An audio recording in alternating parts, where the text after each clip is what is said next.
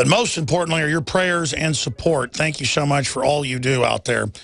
Undoubtedly, the actions of the feds, beating people up, attacking anyone trying to demonstrate peacefully on the side of state highways, the sheriff standing down, the troops garrisoned amongst the people that violates one of the first 10 Bill of Rights. It was something that the public needed to respond to. And Tiananmen Square happened. In fact, I saw a graphic in one of Watson's articles on InfoWars today I want to show that shows what I described already last week. Saturday when it happened was like the tanks of Obama, the tanks of the UN driving up and you got a cowboy in front of it. In fact, I want our graphics department to make one where it's the Tiananmen Square photo, but where it's UN tanks. That's more proper. That's what this treaty is to do this. And then there's the cowboy in front of it. But I'll find that in a moment. If you go to drudgereport.com, his top 3 stories, Harry Reid on cattle battle, it's not over. Under that, Ron Paul warns feds could launch Waco-style assault. That's an Infowars.com article. And then a great photo and image, an article at CBS News. Founding fathers didn't create government like this. And it's a story with the man who's on with us right now, Cliven Bundy, and you know, his quotes and what he has to say.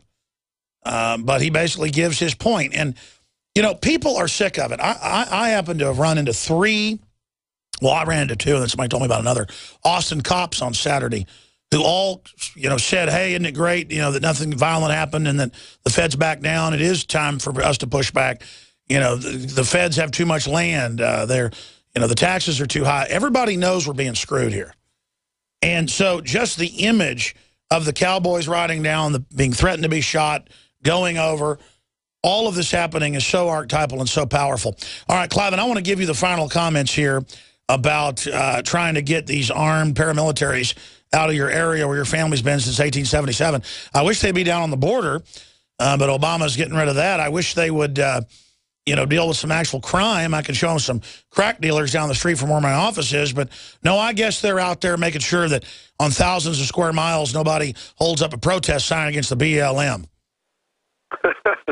Well, you know, I guess this is my opportunity to say we need to get rid of these bureaucracies, especially the arms of them. You know, arms. I'm talking about the guns that they carry around.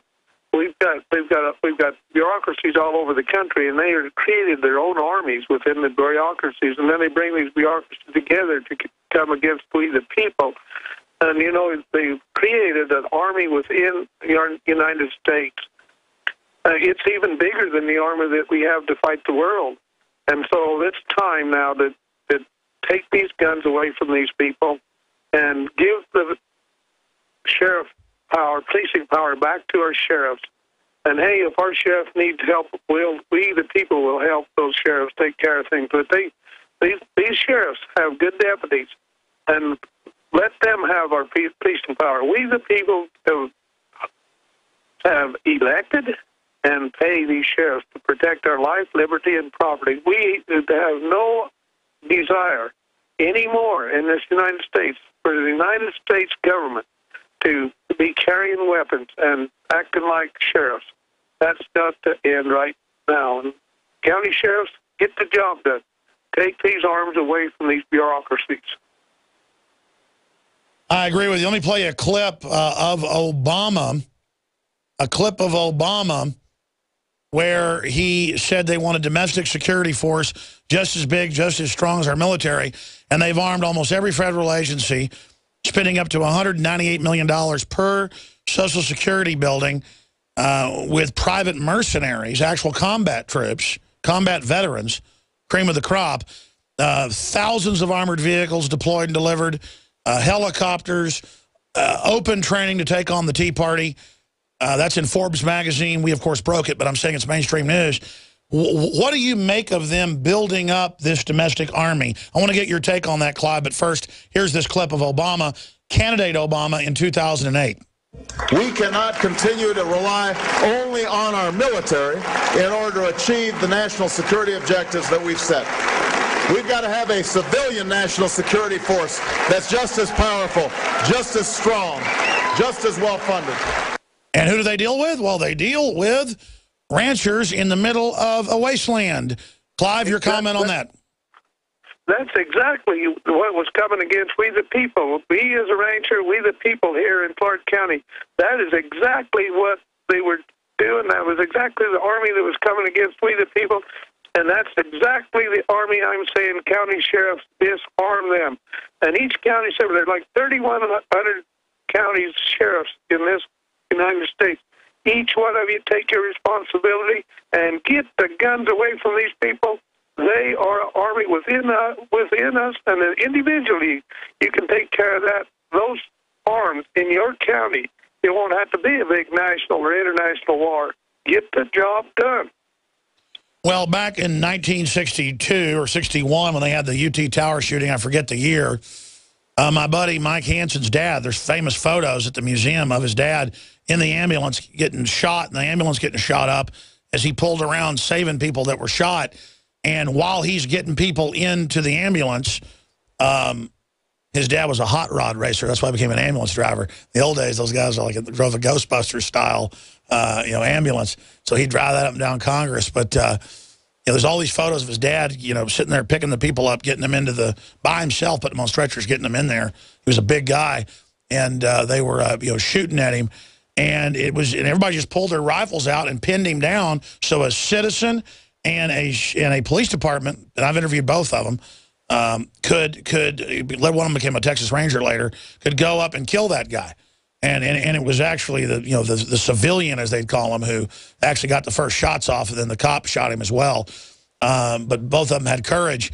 But, I mean, nowadays, imagine if somebody was on a tower and citizens started pulling guns out, I guarantee you the cops would probably shoot you.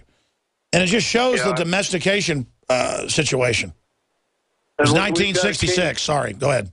Well, yeah, we've got to change this around. The sovereignty, the policing power is in we the people, and we only give part of that power to our county sheriff, and we give no power to the United States government in that sense to come down against the citizen. The power of the United States government is supposed to deal with foreign problems, not within the United States, not we the people. You get your armies and fight the battle somewhere else to protect this land, not harass our people. Well, that's right. Every third world cesspit has a domestic military that rules over the people and becomes an oppressive group of gangster thugs, and we don't want gangster government. Final comment from you, sir, and then I want to give out your website and put his blog on screen for TV viewers, and I'll get the URL for folks so I can give it out here on air. But Scarborough of MSNBC, I guess he kind of represents the establishment, a so-called Republican, and we've had some other Republican talk show hosts criticizing him, not to your face, but behind your back and having you on. I'm not going to name names. It's just very shameful and misconstruing what's going on. He says you need to obey the law. I wanted to play that clip and let you respond to basically this entire group of people. It's not libertarianism. You actually have, I mean, if you respect the rule of law. Right. And there have been laws passed. This guy, for 20 years, has been breaking the law, using federal land. He hasn't been paying the grazing fees that everybody else pays. For some reason, this guy thinks that the laws that apply to every other rancher in the United States of America don't apply to him. And there's no doubt the Bureau of Land Management overreacted. This could have been handled much better. So I think you go even people on the further boundaries of the right in the conservative movement think that if this guy is going to use federal land, then this guy should actually pay the fees. And he owes over $1 million right now. All right. And so this is, That's enough. You want to respond to that? Because, I mean, Rosa Parks needs to follow the rule and sit at the back of the bus. Go ahead. Okay, yes, I would like to respond to that. First, if I owe $1 million, if I owe that, I'd be happy to pay that to the proper form of government, what would have to be my state. And the other thing is, this is not about Cliven Bundy. It's not about his cows or not about his grazing rights. What it's about is liberty and freedom of we the people. And we the people is making this move, not Cliven Bundy. So, America, make it move. Let's take these guns away from these bureaucracies and enjoy some freedom and liberty. that's when we go out and enjoy a picnic or at the park. Don't let those people ruin our picnic.